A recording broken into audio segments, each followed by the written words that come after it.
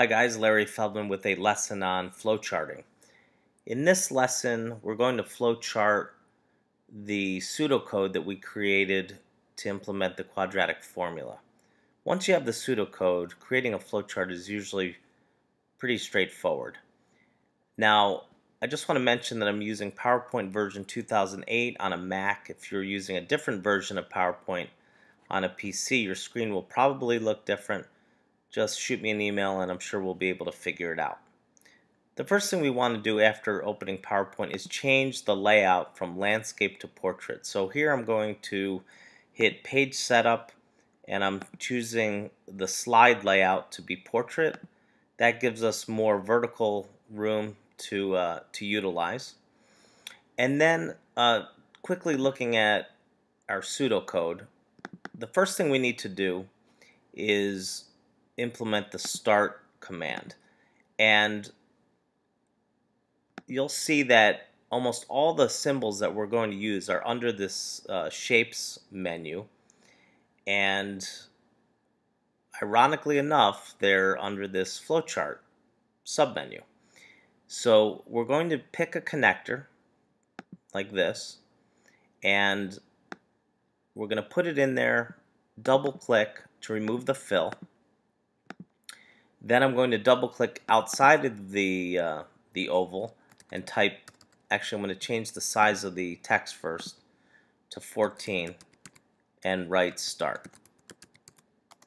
Then we can drag this text by grabbing an edge inside the oval, and I'm fine-tuning the placement using the arrows on my keyboard.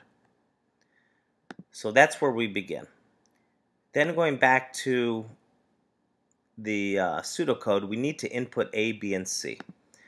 To input data, we need to use a parallelogram. So let's go to Flowchart, Parallelogram, and we're going to drop that in here, get rid of the fill, and I'm just going to duplicate the text so that the text from the start label, so that I can preserve the formatting and keep it consistent.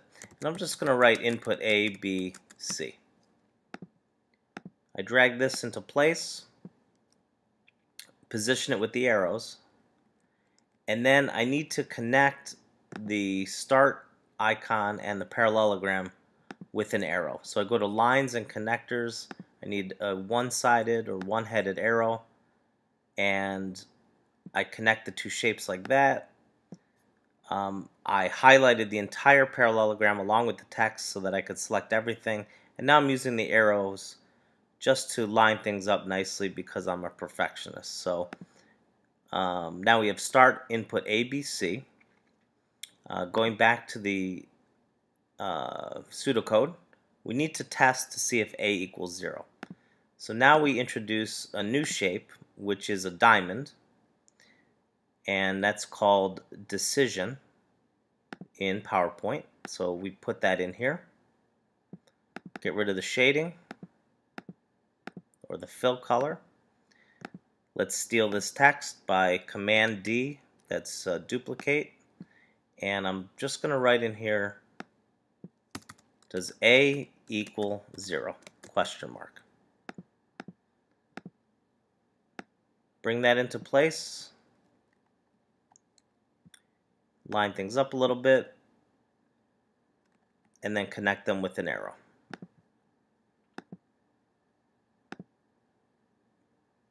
Like this.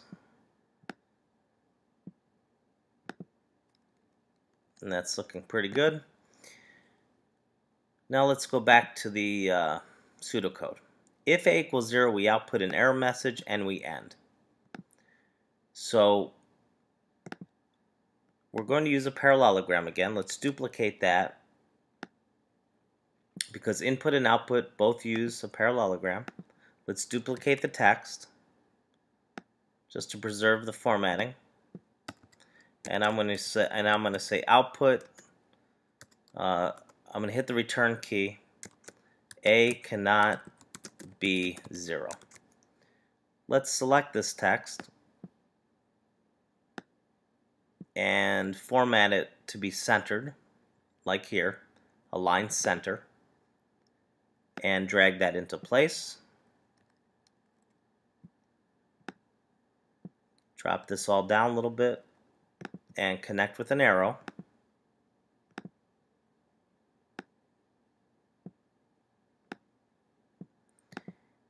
And then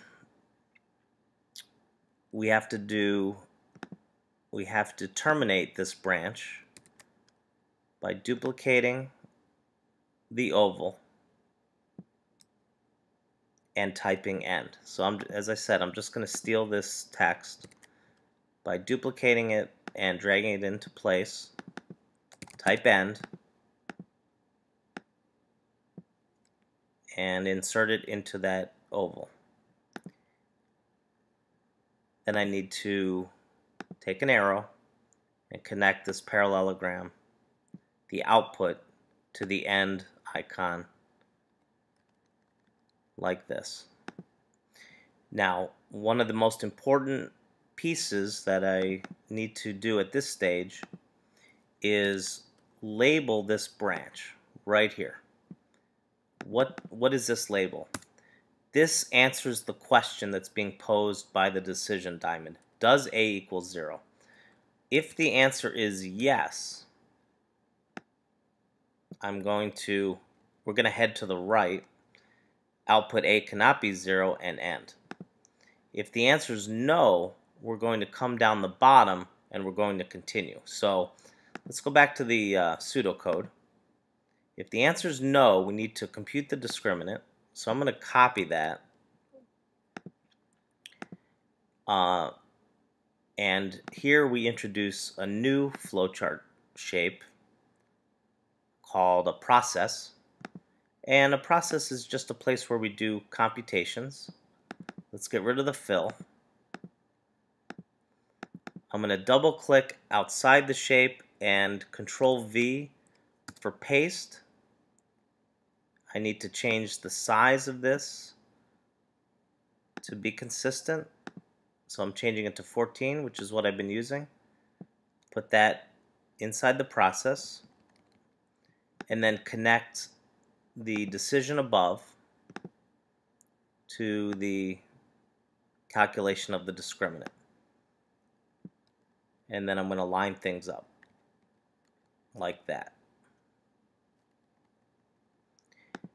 Now, we've computed the discriminant. We have another decision to make. Let's duplicate that diamond. We come down here. Let's duplicate this text. And let's refer to the pseudocode again. If the discriminant is greater than or equal to 0, we have quite a few things to do. We have to fall into this block. So let's ask that question. Is the discriminant greater than or equal to 0? Let's put that inside the diamond. And let's connect the discriminant computation to the decision. And then we have to figure out the remaining portions of the flowchart based upon the answer to this question. Is the discriminant greater than or equal to 0? Now, I'm going to pause the video and I'm going to finish the flowchart just to save time. Okay, so magically the rest of the flowchart appeared. I just saved you about 10 minutes of anguish. So let's just review what we have. We input ABC. We decide if A is 0. If it is, we output A cannot be 0, and we end.